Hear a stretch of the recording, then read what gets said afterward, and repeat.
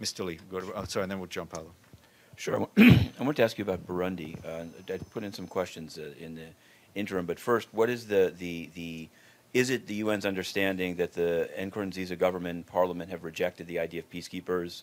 What is the UN's knowledge of abduction of young men by government authorities from Mugamba and a response to a report of increased of rapes in opposition neighborhoods by RFI over the weekend?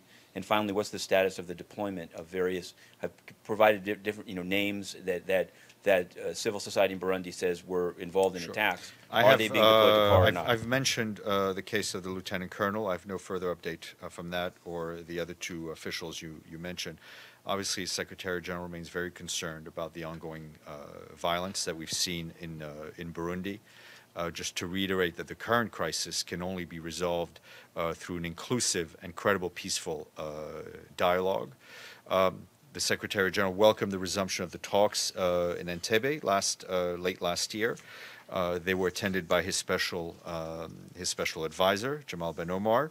Mr. Ben Omar, I believe, is in New York, and I think you'll probably hear from the Security Council President that they will hear from Mr. Ben Omar at some point in the coming days.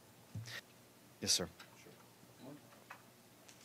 To ask you something on Sri Lanka, which is that in the last couple of days, the President, Sirisena, has said that there's no requirement of a special court for the events in the later stages of the conflict, and also has announced some parcels of land to people in the north, but there seems to be a demand by the Tamil National Alliance that the military disoccupy private lands that it continues to be in.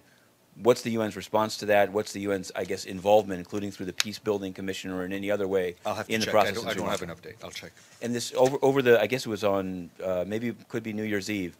In your highlights, there was a thing from Liberia about an investigation of use of force by peacekeepers. And I wanted to ask you to confirm that this is the use of force against a 13-year-old boy for taking a biscuit or cookie off a UN vehicle, and for some update on what will, and that the alleged perpetrators were Bangladeshi. I'll check. Thank you. See you tomorrow.